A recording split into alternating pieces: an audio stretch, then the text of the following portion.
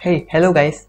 I was scrolling Instagram today and I saw this interesting extension of VSCode, which is a Tinder for VSCode. Its name is VSinder. This is funny and interesting at the same time because I never ever used Tinder, but I used this VSinder, which is Tinder for VSCode. So you can get this, install it from here, extension. After it's installed, you can click on this heart icon, log in with GitHub, click on open. After that, your profile is here.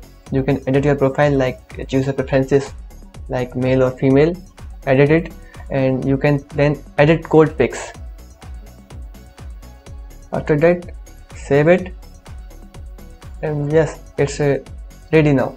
You can then start swiping right now. Actually, I have used this, so that's why this thing there are no more profiles. Try changing criteria to come back later. So try it. It's interesting and funny at the same time. Let me know your views in the comments if you like it.